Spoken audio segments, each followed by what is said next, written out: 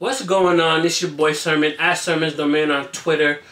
Earlier in the summer, we reported that YG and DJ Mustard are teaming up for a new mixtape titled 400 Summers, and it hasn't showed up yet. And from the looks of it, it's not going to show up until well after summer is over with. It could be at this point that YG and DJ Mustard realized they had something special, and this could be turning into YG's third album. Who knows? But for now, Mustard's main focus is Cold Summer. It's his latest album, and it's coming out sometime this month. There's no release date. He just said it's coming out this month. He has a pop-up shop out in California this weekend where he'll be playing the album for anybody that comes through. So if you happen to attend, you'll be able to listen to the album. But he also put out the track listing, and that's what I wanted to discuss today.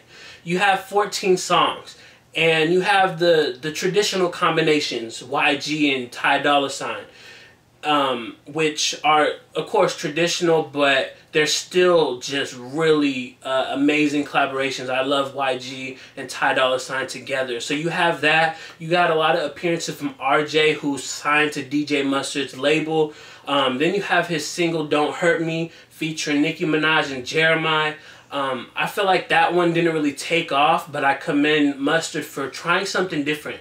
Trying something that he hasn't done normally, and just having Nicki Minaj too, that was a huge look. So the record did what it needed to do, and now Mustard is about to have some potentially big records on this project. I think when it comes to a lot of albums, the structure of it is important, and for me, a lot of times albums fall in the second half of it more than anything. So I think what Mustard is doing to combat that is putting together some really good records that go in the second half. For instance, you got Young Thug and YG on Party. That's sure to be a fan favorite just because you've never seen YG and Young Thug on the same record, and it's just judging by the title, Party, it's going to be one of those banging records, one of those traditional Mustard bangers that you're just gonna love. I have high hopes for that record. Another record that stands out features Meek Mill, Nipsey Hussle, and Ty Dolla $ign. It's called What These Bitches Want. I'm gonna be disappointed if there's no DMX sample in there, because that's pretty much the title of the song. So I'm looking forward to that record just because I know that Meek Mill and Nipsey Hussle, they sound good together. They both kind of represent, you know, the streets, and Ty Dolla $ign bringing it all together with a nice hook is going to be a good record, I think. And then the final record on the album is Rick Ross, John Legend, and James Fauntleroy. It's called Another Summer. We've seen Rick Ross and John Legend together multiple times, so we know it's a combination that works. And then you add James Fauntleroy, who sounds good on anything with anybody at talking about anything almost. I think James is one of those rare talents that doesn't get enough appreciation in the industry, but he's going to help that song.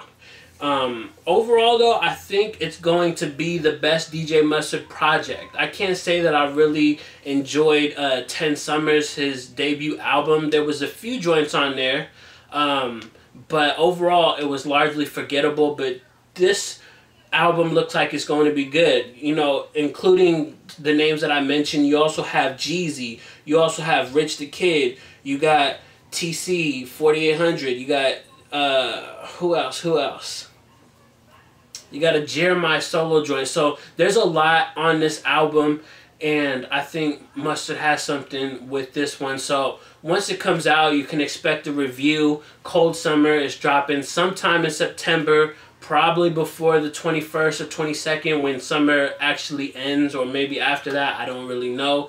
But I'll include a link so you can check out the track list, and let me know what songs you're looking forward to hearing most in the comment section below. And then like the video, subscribe to the channel if you're not already, share the video. Follow me on Twitter at Sermon's Domain, and as always, thank you for your time. I appreciate you for watching, and until next time, peace.